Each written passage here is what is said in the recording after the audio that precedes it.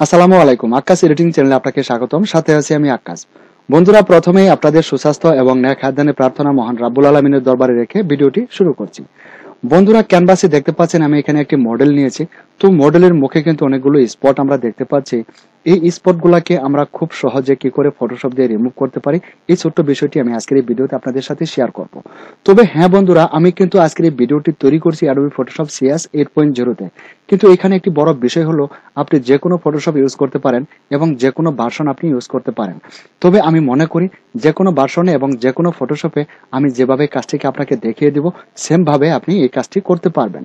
তো বন্ধুরা, প্রথমেই আমরা টুল প্যানেলে যাব। টুল প্যানেলে যাওয়ার পর দেখতে পাচ্ছেন এখানে হেলিং ব্রাশ টুল।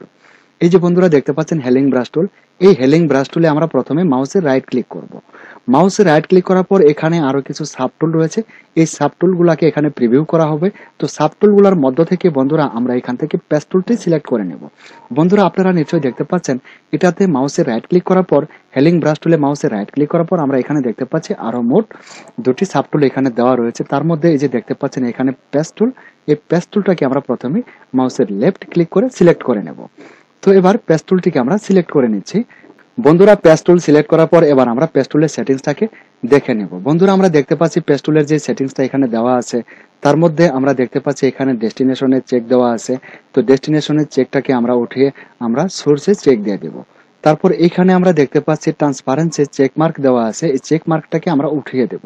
এটাকে আমরা আনচেক করে দেব। এবং এখানে আমরা যে দেখতে পাচ্ছিলাম ডেস্টিনেশনে একটি মার্ক দেওয়া আছে, এই ডেস্টিনেশনে মার্কটাকে এবার আমরা সোর্সে দিয়ে দেব। তো বন্ধুরা, এবার আমরা এটাকে আনচেক করে দিচ্ছি এবং ডেস্টিনেশনের এই চেকটাকে আমরা সোর্সে দিয়ে দিলাম। সোর্সে দেওয়ার পর বন্ধুরা আমরা দেখতে পাচ্ছি এখানে মুখে যে স্পটগুলো রয়েছে, এবার আমরা পেস্ট টুল দ্বারা এই স্পটগুলোকে আমরা যথাযথ এবং সঠিকভাবে মার্ক করার চেষ্টা করব, সিলেকশন করার চেষ্টা করব। বন্ধুরা, দেখতে পাচ্ছেন আমি পেস্ট টুল নিয়েছি। তো পেস্ট টুল দ্বারা এখন আমি এই স্পটগুলোকে এভাবে সিলেকশন করে নেব। সঠিকভাবে সিলেকশন করার পর বন্ধুরা, এই পেস্ট টুল আমরা এটার মাঝখানে রাখবো। এই সিলেকশনের ভিতরে পেস্ট টুল রাখার পর এটাকে ধরে আমরা যে অংশে স্কিনটা একদম ভালো রয়েছে এবং পরিষ্কার রয়েছে সেই অংশে আমরা সিলেকশনটাকে ছেড়ে দেব। তাহলেই দেখতে পাবো ওখানে যে স্পটটি ছিল এটা কিন্তু ওখান থেকে রিমুভ হয়ে ওখানে কিন্তু ভালো স্কিনটা ট্রান্সফার হয়ে গেছে। তারপর বন্ধুরা, এখানে যতগুলি স্পট আছে এই স্পটগুলোকে আমরা প্রত্যেকটি স্পটকে এভাবে সিলেকশন করে তারপর আমরা ভালো অংশে ছেড়ে দেব। তাহলে দেখতে পাবো ওখানে কিন্তু আর স্পটটি থাকবে না, ওখান থেকে রিমুভ হয়ে যাবে।